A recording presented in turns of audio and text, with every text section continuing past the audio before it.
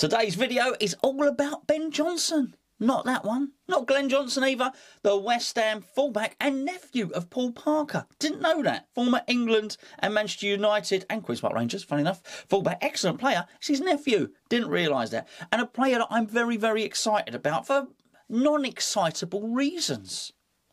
If you see, I will explain in a minute. Before I do, this video is sponsored by the OneFootball app. You can click it and download it by clicking on the link below. Download it straight to your phone. It's free, it's easy, and you can tailor it to your West Ham specifications. I'm looking at it now. West Ham linked with Manchester United fullback. West Ham linked with Slavia Prague winger. Crystal Palace may beat West Ham to the signing of Ollie Watkins. It's actually got it's a bit controversial, actually. 5 most pointless Premier League transfers. They've gone a bit saucy. They're talking well, one of them's West Ham. I'll leave it. Look, you can download it. I will leave it to you. Anyway, the link is in the description below. Right, Ben Johnson. I like him. I like him an awful lot.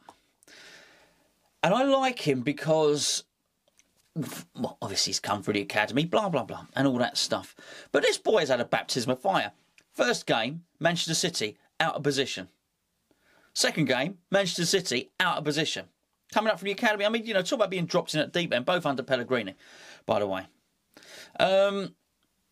He was playing on the left when I say out of position. He's a right back ready, but he's quite adept. He's actually reasonably two-footed. But it's not that I want to talk about, because saying that he's two-footed is talking about his technique. And this is not somebody that I like the look of, because he's got some silky technique and can dribble and pass and all the rest of it. It's his defensive qualities. Now, don't get me wrong, that other stuff he can do. I saw him in that Hong Kong Sevens tournament or whatever it was, and he was West Ham's best player there. Really, really good. I thought he was one of the best players in the tournament, full stop. And he was he was getting forward, he was shooting, he was crossing, passing, all that stuff, right? Dribbling, taking the ball, carrying the ball forward really, really well. So I got it wrong, really, in what type of player he was. But to see him come in at the end after lockdown. So we got the Jeremy Ngakia saga, okay? Jeremy Ngakia doesn't want to sign a new contract. Now, I'm pretty sure that Moyes would have played Ngakia from lockdown until the end of the season.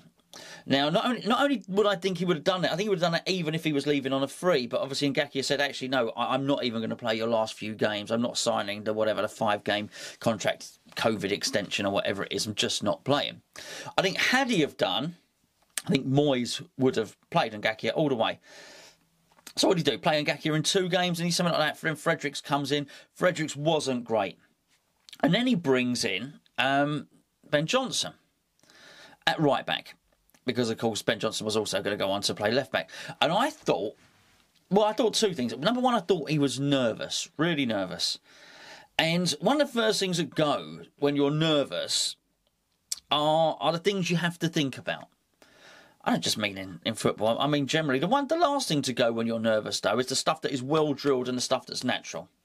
The stuff that, whatever it is, the stuff that you really know how to do in life, you should still be able to do when you're nervous, you know? Whatever your job is, even if you're nervous, you should be able to do that. And what really impressed me was, even though he was nervous, his defending and his defensive positioning was outstanding. I mean, absolutely outstanding. Now, it actually did grow into the game. His passing got better. His crossing got better. He started to venture forward a little bit more. But I felt his very basic stock skills, what his game should be based around, were actually very good. And I think you are looking at a defensive fullback there, which sounds ridiculous because fullback is, by all intents and purposes, a defensive position. It's a back. A back is a defender, right? Centre back, left back, right back. They're backs. Very nature, they stay back.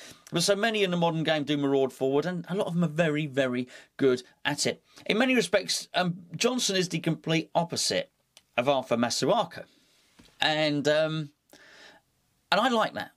I like that an awful lot. Of course, we saw it at the end. He played left back, and I thought he was even better at left back. Not because I think he's a better left back than he is a right back, but I just thought he'd had the additional game, and he just looked really, really solid. Is he going to get forward and dribble? Well, not at the moment. That may well come in his game. But what he did do is he plugged a gap. He put a cork in it. I think it was against Marcus Rashford to start off with. And then the last game, it escapes me. Maybe it was Aston Villa, maybe it was something like that. But basically, he was defensively sound. I think in the first game against Man United, Issa Diop was probably thinking, oh, this is great. This is new. Hey, I don't have to drift over there and basically be a right-back for defending. I reckon Jared Bowen was thinking, oh, this is good. I don't have to go back and help this guy out all the time. I can maybe concentrate on a bit of attacking. I think when he played left-back, we would have the same. Ogbonna would have been pleased. I'm sure there was some element of talking him through the game. You'd expect that he's a young player. And the same again, because you've got someone solid there. You're not going to find it an easy way to carve it in. I do wonder, had we have had someone like that there when we played Wolves, bear in mind both, the attacks that were coming down from that side. Yes, I know it was Traore, but I do wonder how much of that would and could have been stopped. Actually, just somebody that's going to stand in his position, take his position and do it well. There were a couple of goals that have come down Cresswell's side, got looped over, and really Fredericks should have been stood in a position to head it away on the far post, on the back post. Almost immediately we saw this happen against Manchester United, and who was there? Stood in exactly the right place to head of the ball clear was Ben Johnson. And I'm incredibly impressed with that, because he is such a good player with a defensive mindset. And the fact that the game, the pre-match nerves or whatever didn't get to his defensive game shows that that's ingrained, shows that that's entrenched. And he is, what I really like as well, you're not talking about a kid here, right? You're not talking about a little skinny 14-year-old. This is a young man. He's in a man's body. He's strong. He's fast. He's robust. He is not daunted by the challenge. To perform like he did against Rashford, when he was clearly nervous anyway, but still come out with a really quite favourable performance, says an awful lot for him.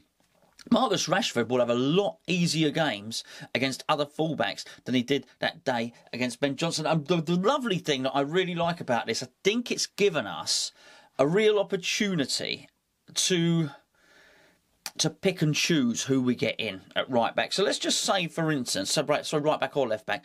Let's just say, for instance, that David Moyes only has enough money for one, either a left back or a fullback. He might have a list of 5 or 6 in each position. He might be on left back. He might be down to number 5 in the list. Not his first choice, but the right back. He might be able to get his first choice. Well, clearly he's going to do that. If the best player that he's highlighted, he can get at right back, he'll do that. Can't get a left back in? Well, not the end of the world. Why? Johnson can play there. The other way round. If he can't get that right back in, but actually he can get the left back in, that's what he can afford. Not the end of the world. Why? Yeah, you know it. Ben Johnson can play there. Now, that's a hell of an attribute to have, and it's a hell of a benefit to West Ham to have somebody that can slot in at either fullback position and do it well and competently. I don't feel he has to really prove himself that much anymore. He's ready. He's oven ready, let's say. Don't make me cook him. That's not cooking. Would I have him?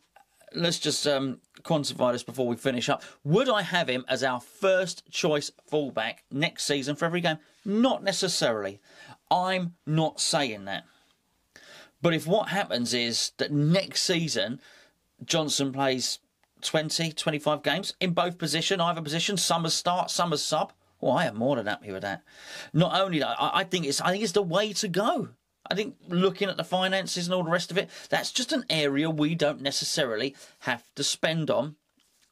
We don't have to buy 2 fullbacks in each position. You get what I'm saying? I think he has a really good future at West Ham. I think he's solid. I think he wants to be here, which is huge. Which, bearing in mind what's happening with Ngakia, that's something. That's got to count for something, right? I think now looking, and now we understand he comes from a footballing family. Be getting great advice from his uncle, who was a fantastic right back as well. He's been at West Ham a long, long time. He did an interview. Interview was really telling. Sorry, this video is meant to be about 3 minutes long, but that's what happens. He did an interview. Because obviously he's had some injuries, which aren't really touched on in this video, which was probably a reason enough not to completely build your team around the lad until we've seen a sustained period with no injuries. But there was an interview, and it was about him playing in the first team, about him getting the, a couple of years ago, getting a chance playing against Man City under Pellegrini, how it's taken this long to basically get back into the first team. He said, well, I have actually learned something.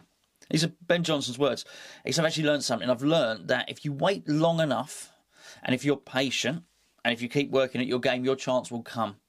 It's just when that chance comes, you have to grab it, and you have to show the manager, I can play first team football.